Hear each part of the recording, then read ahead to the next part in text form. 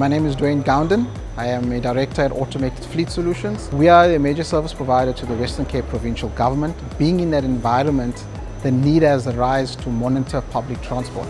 Knowing that need, our internal team within our company has came up with an idea of an intelligent transport system.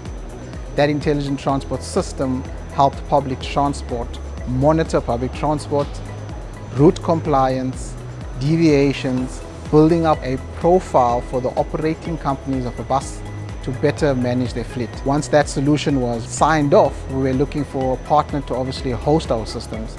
My name is Jason Nichols and I work for Fuse IT. Fuse IT is a specialist software development company. We specialize in public sector development, logistics and financial applications. Fuse has been using AWS services since 2008.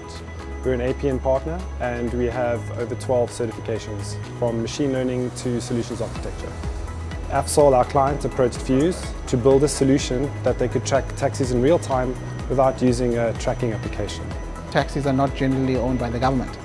So with that being said, we have repurposed the intelligent transport system and repurposed that to monitor taxi behaviors.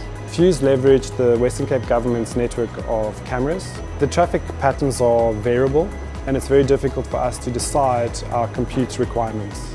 Fuse used AWS API Gateway and AWS Lambda to scan 6 million license plates and check them against the city's production database for taxis.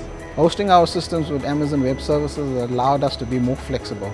We are currently repurposing our public transport monitoring system to suit the needs for scholar transport. The Western Cape government currently outsources a lot of scholar transport to private entities. They don't have any tools in managing that, so repurposing our current system to suit the needs for province to monitor scholar transport is what we do next. Automated Fleet Solutions' core business is to provide managed services to the end user. We are not IT experts, so outsourcing all our IT needs to Amazon Web Services was the best thing we could have ever done.